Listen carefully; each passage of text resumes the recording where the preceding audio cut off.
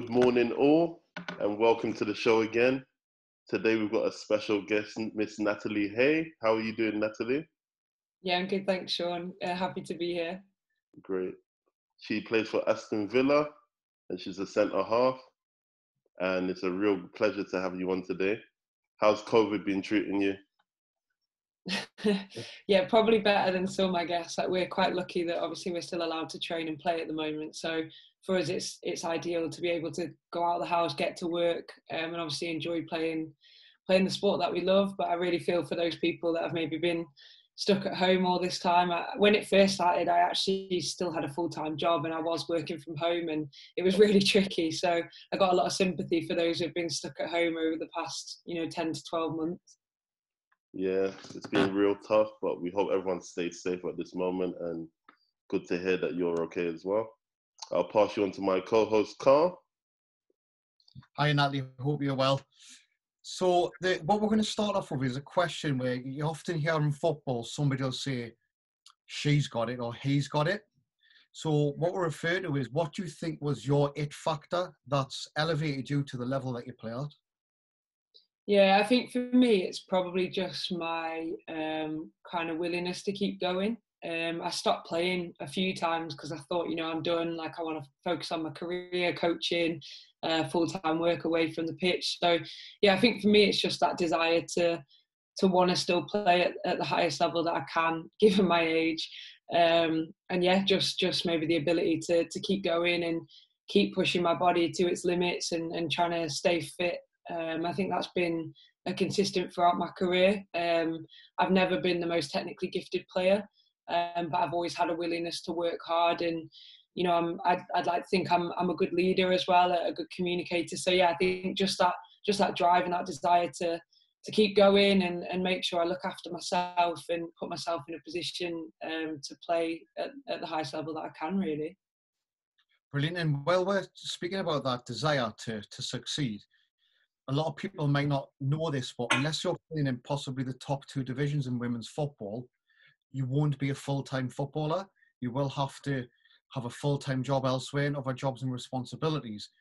How do you feel that helped you cope with them responsibilities? Well, yeah, I mean, even the championship, most of those girls aren't full-time, and that's where we were last year. So I was working, 9-10 hour days, running a women's football academy, and then driving an hour to get to training, and go to sleep, get up, repeat 5-6 days a week. So yeah, it's difficult, but like you said, I think it's that desire and that motivation to want to be the best that I can be in everything that I do. So whether that's my full-time job or whether that's playing football, that's what kind of kept me going. And when I was a little bit younger, I played at Yeovil, and the travel was a lot more difficult, and I was still working full-time. So I think that put me in good stead for what I had to kind of contend with last year. So yeah, I think just that, like I said, just that drive to want to be the best I can be in everything I do drives me to want to do the things that I have done and continue to do. And, like I said, I've never been the best player in the world, but I think it's that desire that's given me this opportunity this year. And even though it's only the first year I've played pro, and, I probably am close to retirement, it's an experience that I'm certainly trying to take every little bit of energy from, given that I know what I've sacrificed in the past to get to this point now. Excellent. And I think, you probably appreciate it more than anybody else because of the journey you've been on. So I just want to touch on how that journey started and what initially it was that got you into football. Yeah, I get asked this quite a lot. I've got two older brothers and a dad who are all football mad. And when we were younger, like, we grew up in a small market town that had like a big junior club. So anyone that lived in the town or lived in nearby villages played for that club. Wetherby Athletic, it was called. The Tangerines, we used to play in bright orange. I'll never forget that. And yeah, basically my brothers played for the club. My dad helped coach. My dad refereed games. And I think I got to like 8 or 9, and it would come to a Sunday morning, and I'd be going to church with mum while my brothers would be going to play football with dad, and I wasn't happy about it. So I kicked up a bit of a fuss, and then actually a few of my brother's teammates in the men's first team actually set up sessions for girls. So we used to just train once a week on a Saturday for a couple of hours, and I absolutely loved it. We didn't play any games, so I was there for 3 or 4 years at that club, and we never played in a competitive league just because there weren't enough girls' teams to play.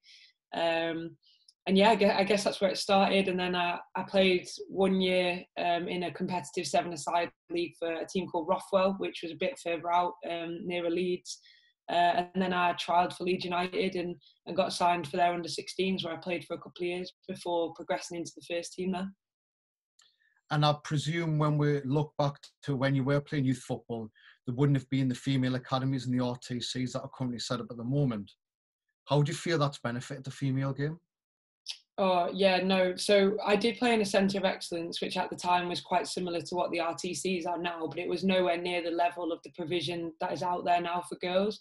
And I think it's phenomenal, the amount of opportunities there are. I think even schools football, like I never played in a girls' schools football team because we just didn't have one.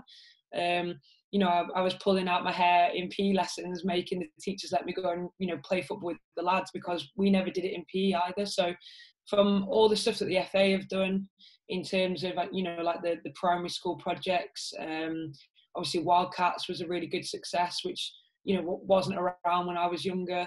And what I love the most is that there's so many girls, talented girls, playing in boys' teams now. And I think at a younger age, I think that's the best thing for them. You know I learned most of what I know playing against my brothers and playing in the park with their mates. So it's great to see that there are opportunities now for girls to play, whether that's recreationally in the Wildcats programme, in a girls team, or in a boys team. And in terms of the RTC programme, you know, I currently actually do the analysis for our under-16s at Villa. And I know a lot of the staff that work in the RTC setup there, and it's phenomenal, especially over lockdown. You know, I've seen the amount of effort and time that's gone into making sure those girls have got a strength program, a fitness program, a technical program. They've done nutritional workshops, so they've done some cooking, live cooking workshops. They've done dance lessons. Like, you know, of course, football is the main aim and developing players for the future, but actually what these programs are doing are creating a great environment for those girls to develop as people as well. And I think football's always been my social outlet. It's always been my family.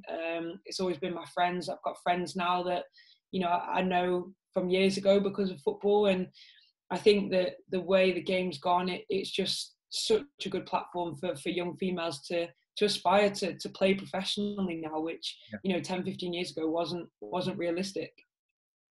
I think as well, what a lot of people probably don't appreciate with female football as well is that you could sign for a professional club, a professional semi-pro club when you're 16, but you can still play college football and box football on top of that. Did you play college football as well as playing for Leeds United? Yeah, I went to the Leeds United Academy, which at the time was only a year old, and it was just based at a secondary school, which was a little bit away from where I lived at the time. And you know, it had the promise to be great, and obviously using the name of Leeds United and everything like that, we attracted a number of good players, some of which have played WSL, some of which played for England at youth level, but it just never really took off the way that academies are now. So it was a great experience. I was actually playing for Leeds first team when I was at college, so that was great for my development. Playing at the college, we went to the Gothia Cup, which again was an amazing experience and one I'll never forget. And I know a lot of friends that have been to that tournament as well with their respective colleges, and it's a fantastic event. I don't know if you guys have been, but you know, it's like playing in a Youth World Cup. So yeah, I did play at college, and I certainly played Bucks football after going to America for a year, which again was three of my playing Bucks football and futsal was, you know, probably one of the best experiences I've had in my footballing career. Yeah, I think that something I mean you can both relate to, Natalie, is the fact that we've both run college academies and we've been pretty successful in regards to that. How important do you think it is because I know there's a lot of dropout in female football when it hits 16, how important do you think the college football and the Bucks football programme is to keep these talented female footballers in the game? Yeah, I think it's massive. You know, looking at the provision that there are now, obviously having worked at Hartbury, and played against excellent colleges like yourself, and the likes of like SGS, who have got obviously WSL academy players and team playing. I think the level of college football is in this country is phenomenal now. And I know when I was kind of that age, the ideal thing was to go to America, and that was where, if you wanted to be a player, that's where you should go. Whereas now I think the provision available in this country means that girls have that opportunity to stay in England, to get their education, which is obviously massively important, and also play at a really good level of football. In terms of the Bucks program as well, I know, our Hartpury University team wasn't a Bucks Prem team.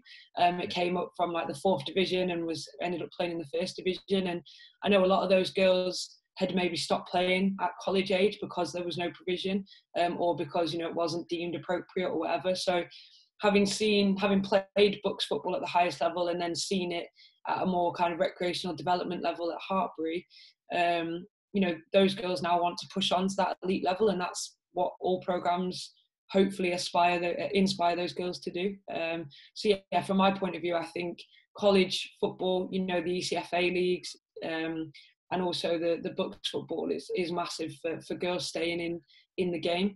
And I think some of the programs available now are absolutely crazy, and it's so good to see that provision is being made readily available for female footballers.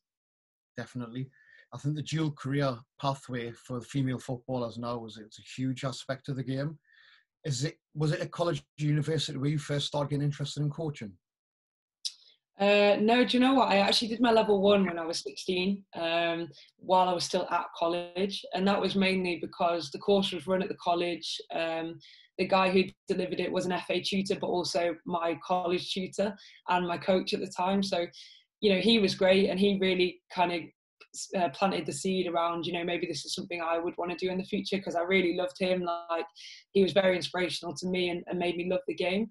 But I actually had a bit of once I'd done my level 1, I had a bit of a negative experience in terms of coaching when I very first went out on the grass and had my first team. So it kind of put me off for a few years, and I didn't actually do my level 2 until maybe 5 or 6 years ago. So I'm 32 now, so maybe not until I was 25, 26. And actually it was the tutors on that course that really kind of got my love back for coaching. Like, I've always loved the game, I love playing the game, I'm a big football fan, I watch it all the time, but coaching I was kind of very unsure of. So yeah, it wasn't until I did my level 2 and I ended up doing a master's in sports coaching as well at the University of Gloucestershire that kind of reignited my love for coaching, and now I'm actually doing my A license, so it is something that I'm now considering as a full-time career. Do you believe that when you started coaching and went through coaching badges, it helped you as a player as well? Yeah, 100%. And I think working at Hartpury, they were great in terms of allowing me to manage being a semi-professional footballer, and obviously trying to win that league and get promoted to the WSL, as well as obviously running the academy full time. And I really enjoyed my coaching at Hartpury. It opened my eyes a lot to kind of my philosophy and my beliefs and who I was as a coach, as well as a player. And I think I've been lucky enough to play under some really talented coaches in the past. Don't get me wrong, there's been coaches where I've looked at things and gone, okay, I wouldn't do that, but actually that's helped my development as well. And I think now as a more mature and experienced player, if you like, in the group, I do try and see the game from the perspective of the coach. Sometimes in a WSL game when it's, absolute just a whirlwind for 90 plus minutes, it is difficult to do that. But certainly in my reflections, pre and post games, it does help having that coaching lens. Brilliant. You mentioned in previous interviews as well that you fell out all over the game before signing back up with Aston Villa. What was it that, first of all, made you feel that way, and what turned that around? Yeah, I think it's maybe just a bit of burnout. I know when I was at Yeovil, for example, I was working full time in a primary school, so I was the sports lead in a primary school, and I was getting in my car after work, driving 2 hours, and even though we were playing WSL2, the provision at that time wasn't as good as it is now. So I was turning up to a school literally on a dodgy AstroTurf, training for 2 hours, then getting back in my car, driving back 2 hours, falling asleep, getting up, doing it all again. And I think I just ran out of energy. I played a lot of football, I played futsal. There were many years where I didn't have a day off. I'd just play because I loved it that much. And, at the end of my time at Yeovil, I ended up having quite a serious back injury. And I was told I'd never play at the highest level again. So that kind of obviously stunted my motivation a little bit. And then in terms of just before Aston Villa, again, I think I put so much into my career. So I was working at Hartbury. I was a mentor for the FA. I was coaching at the county FA. So every night of the week I was either training or working, having worked all day. And I literally didn't get a minute to myself. So I think looking back, it was probably just a bit of burnout. It made me not a very good teammate. I started skipping training sessions. I lost my motivation. I wasn't playing well because of that, because I was tired. I wasn't recovering well. So yeah, I think just burnout and managing the load, I guess. In terms of getting it back, which I think was the last part of the question, sorry, I've veered off a little bit. Again, it was just that mindset of, am I ready to stop playing? I had 6 months off, and don't get me wrong, I went to a lot of different countries and did a lot of different things, which was amazing, and it gave me a taste for maybe a life that I've not had because I've committed so much to football in the past. But there was still something inside of me that thought, I'm not done yet. Can I still perform at this level? Are there going to be opportunities for me to still perform at this level because of all the young players coming through? And yeah, I spent 10 to 12 weeks getting fit, working on my strength, my speed, getting the advice of S&C coaches, etc. And then, I went to an open trial with Villa, which led to an extended trial, and here I am now. I think both of we've come across a lot of female footballers, especially in the late teens, that seem to be unmotivated and disillusioned because they haven't quite reached the levels that they thought they would do. What would you be a message to them? Yeah, I think most of my experience has come at lower levels, I'll be honest. I've only spent 2 or 3 years playing WSL, 3 or 4 playing WSL 2 and WSL 1 combined. So for me, I think you've got to earn your craft or learn your craft at those levels in order to take the next step. You don't want to be a player just sitting on the bench at a championship club and not getting minutes when you're a young player. You should be on the grass playing. I also think going abroad, even if it's just for 6 months or a season, is also really good. And to be honest, it wasn't until a couple of years ago that I realised that was actually a reality for female footballers now. So I was lucky enough to go and play in Denmark I only went for a couple of months just because of full-time work, but I've got a lot of friends that are currently playing in Europe. And I think if you're not getting the opportunities here, it's about finding another way to develop yourself, go out there, get some experience.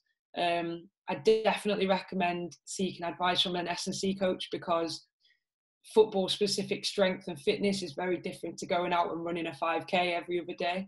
And I think the best shape that you can get yourself in, you're more likely to be able to perform at those levels and last at those levels. And like I said, that's probably the only thing that's got me to where I am now, is that physically I've always been able to compete.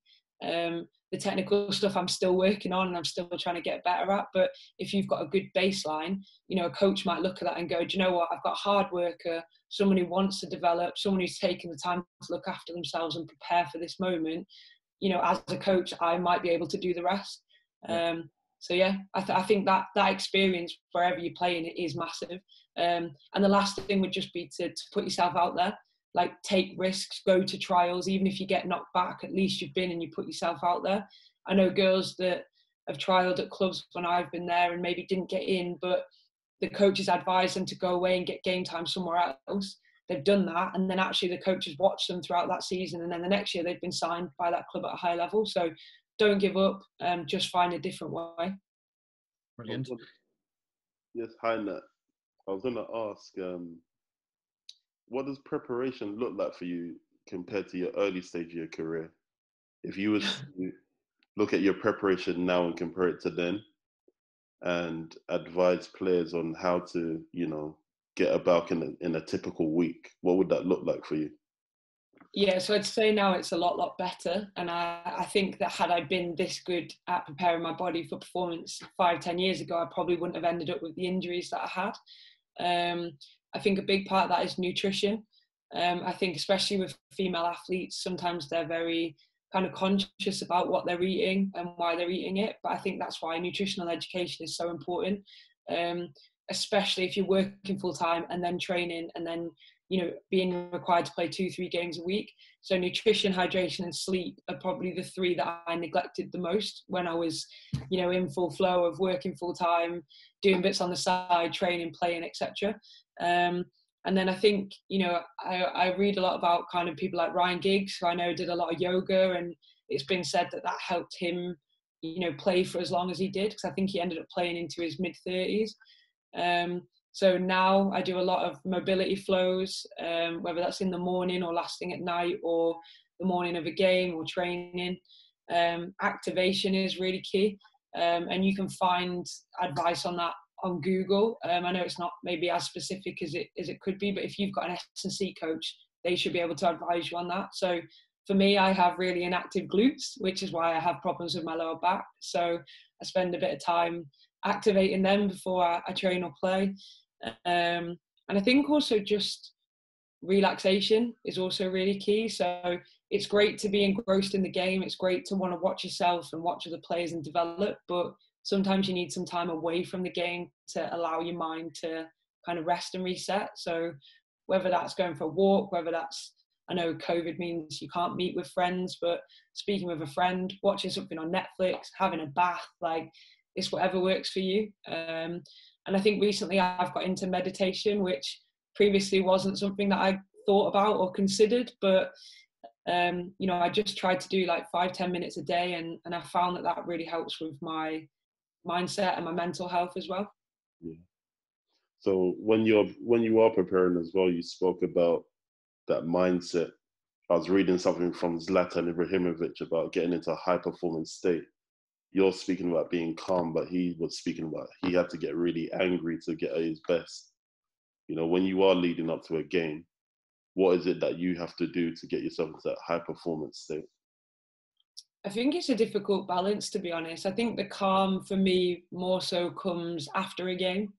So I naturally reflect a lot, and I'm very self-critical. So if I've had a bad game, I find it really hard to sleep that night. And then for the next couple of days, even at training, it'll still be playing on my mind, and I might not train as well, or I might not be as positive or as bubbly as maybe I am on other days. So I think the calm for me comes post-game. But yeah, I think in terms of before a game, it's about managing and controlling your emotions. So as you said, Zlatan likes to get fired up and angry, whereas other people might need to be calm so that when they go into the game, the anger or the motivation comes out in the game. I think for me, I try not to spend too much energy pre-game, because if I do, I know that I might not perform as well. So I do try and keep my mindset kind of away from the game in the morning of a game, just distractions, maybe read a book, watch something on telly, go for a walk, etc., listen to some music. I really enjoy listening to the High Performance podcast at the moment, and whilst I might not do that pre-game, that again helps with mindset and just knowing where to look and the thoughts to play on and the emotions that you might need to control. But I do think it's very individual. I think you've got to know what works for you, and for me, I think it's calm until I get in the dressing room, and as soon as I'm in the dressing room, I want the music up loud, I want the girls to be dancing, I want people to be having a laugh and a joke, because as much as that riles me up, it also helps me relax a little bit, because I know I'm just going out on the grass with my mates and having a kick about, and that helps me kind of take the edge off the game that's about to happen, if that makes sense. Yeah, completely. Thanks for the insight. Just want to touch on now your career as it is and where you are at the moment at Aston Villa, and what it was initially like when you first signed for them, and you go from, like you said, where your schedule was hectic to all of a sudden being a full-time professional. Yeah, so last year we trained 3 times a week, and we were quite lucky. Like the the club have really supported the women's programme. Christian Perso has done an amazing job at transforming the club, not just on the women's side, but the community, the youth teams. Some of their younger male teams are performing really well at the moment. So the whole club has got a really good vibe about it at the moment. And because of that, we were really well supported last year. So there was 3 sessions a week, Tuesday, Thursday, Friday. They'd be in the afternoon and the evening, but those of us that worked full time obviously only attended in the evening. I was actually really lucky that Hartbury, where I was working at the time, eventually allowed me to have Fridays working from home. So I would travel up to Birmingham on a Thursday to train in the evening. I'd stay in Birmingham overnight, and then I could work in the morning from home and then train in the afternoon and evening. And within that schedule, not only would we do pitch sessions, we'd also have 3 gym sessions a week, and then obviously play on the weekend. And like I said, some of us were working full time, but since the summer, obviously turning fully professional, which was absolutely incredible to be offered a contract. Now it is my full-time job to be a footballer. So we train in the day. With pre-COVID or without COVID, it would probably be 10 till 4. But because of COVID, we're not allowed to stay on site as long. So yeah, most days we're in, we get 2 days off a week if we're lucky, but they're normally not together. It's not like a weekend or whatever. And then yeah, we have gym sessions within that, pitch sessions, team meetings, one-to-one meetings, most of which are done on Zoom at the moment. And yeah, I guess it's for me personally, it's the first time in my life that I feel like I can go to work, do my job, love my job, come home and actually have time to myself. Whereas for a lot of female footballers, as you mentioned, that are in the Championship or those tiers below that, it is a slog. It is a slog to get up, go to work, then go to training. And for me, I believe that's why a lot of females don't reach their full potential, because traveling to Yeovil and back was I loved it. I loved playing for them, but it was so draining. And I know a lot of talented female footballers that only play for not only play, but play for their local club because it's convenient and it's 5 minutes from their house. Whereas they could play for a team that's an hour away, but because they're firefighters, police women, post women, teachers, doctors, nurses, like energy wise and for their own mental health, it's just not feasible. Yeah, I think that's something that is definitely an issue that I've came across in the women's game, is that there's a lot of burnout. I think there's a lot of injury as well in the lower divisions because they can't do the recovery. It's hard to get the nutritional side of it. The physical demands are huge on them. What are the physical demands like playing in WSL 1 and now playing against players such as Alex Morgan, who's been rated as one of the best players in the world, and Lucy Bronze and players of that ability level? Yeah, I've always maintained throughout my career that I think, because I always get asked a lot, what's the difference in the step up? So when you step up the leagues, what's the biggest difference? And of course, the technical ability is without doubt phenomenal in the WSL. But for me, it is that fitness, that physical ability. In terms of the WSL, it's the speed of the game. You might be aerobically really fit, but essentially, especially when you're a new team or a team that's naturally going to finish lower in the table, it is the repeated sprint ability. The ability to, if you're a defender like me, for example, the ability to step up the line, but then kind of adjust your body and get ready to sprint backwards if a ball goes over your head, or Fran Kirby's dribbling at you 1v1. So yeah, the sprint ability, the strength. There's some really, really athletic females in that division, and they look like they, wouldn't hurt a fly, and they're, stick thin or whatever, but they're so physically strong, and that's so important because I think obviously, as well as I do, using your body as a barrier in football is key at the highest level. So yeah, I think the repeated sprint ability and the strength are definitely two things that I've noticed this year in particular. Brilliant. And a bit off topic in regards to your experience, who would you say is the best player you've played against? Oh, there's so many. The best player I've played against.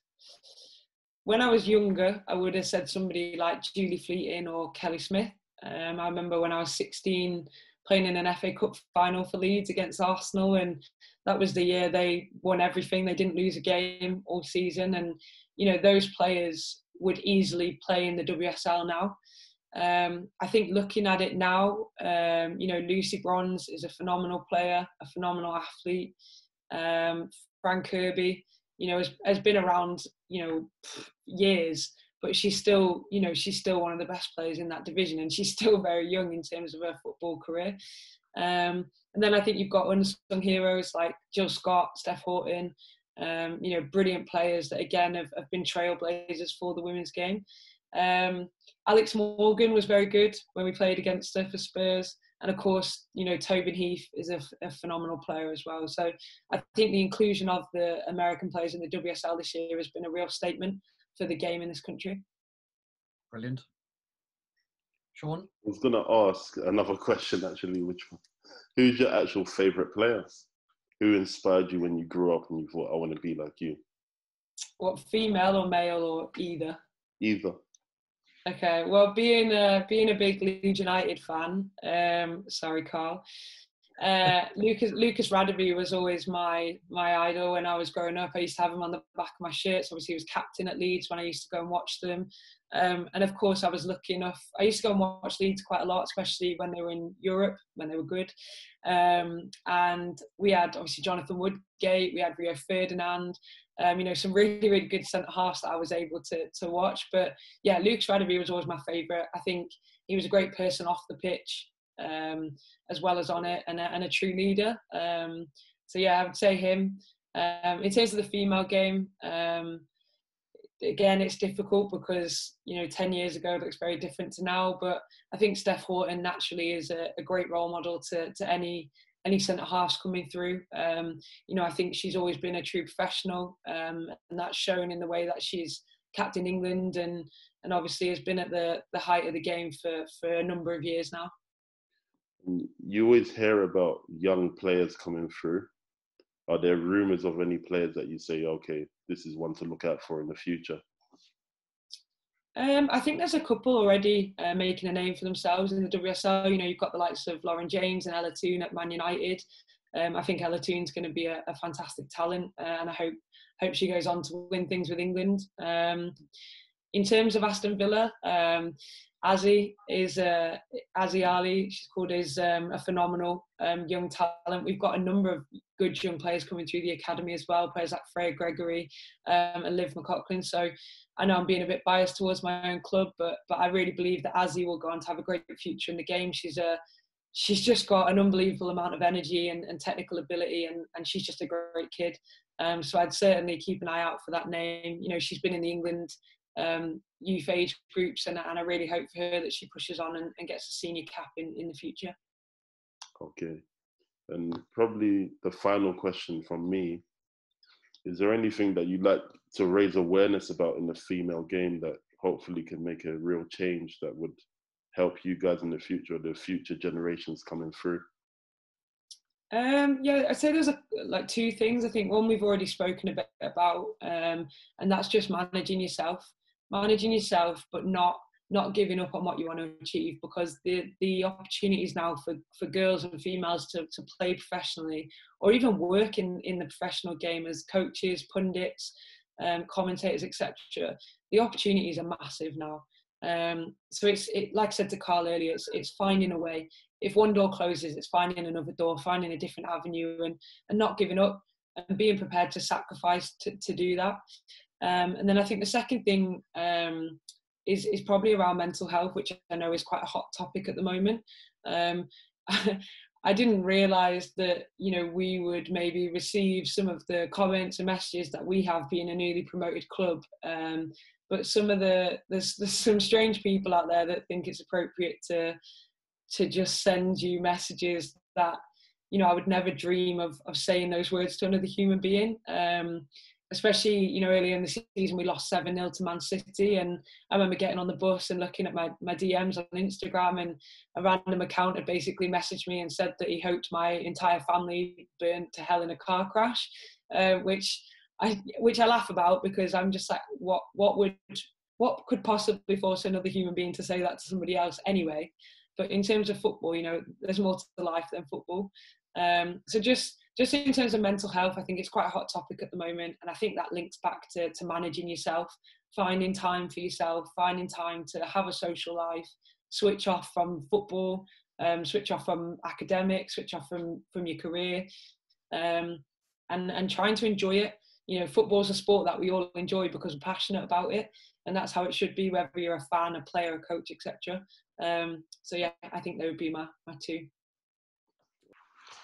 Okay, Natalie. So, in terms of your playing career, I wanted to ask, what are your future aspirations, and what do you see yourself achieving with Villa, or aim to achieve? Yeah, I think it's more accepting that my playing career is probably coming to an end soon. I'm just trying to live in the moment and obviously enjoy the experience of being a pro. I am hoping to get a contract extension. So I'm hoping in the next few weeks, obviously that will be a discussion that I'll have. So whatever the outcome of that is, you know, if I do, then great. I'd love to spend another year as a player at that football club. And if it's a no, then I might consider looking at other teams. I might consider putting my name out there, but I'm also very keen to develop as a coach.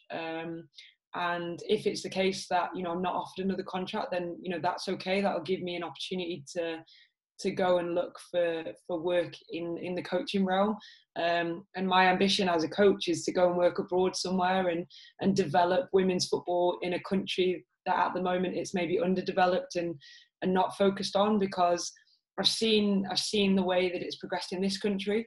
And as much as my ambition would be to come back and eventually coach a professional club in this country, I'd like to go and get some experience elsewhere, learn from different cultures, learn from different coaches, different teams, different leagues, and essentially, like I said, hopefully make a bit of a difference in the women's game somewhere else. Okay.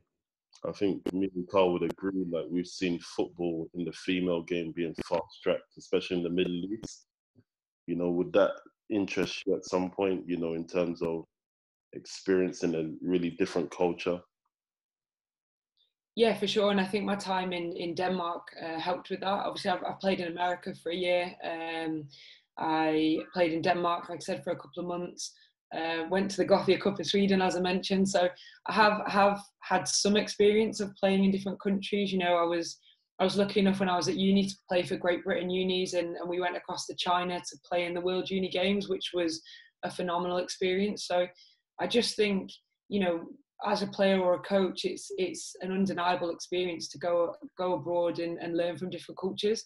And you've seen the way that the men's Premier League in this country has been, you know, lit up by coaches from all over the world. You know, you've got the likes of Pep, and I'm going to be biased and say Marcelo Bielsa.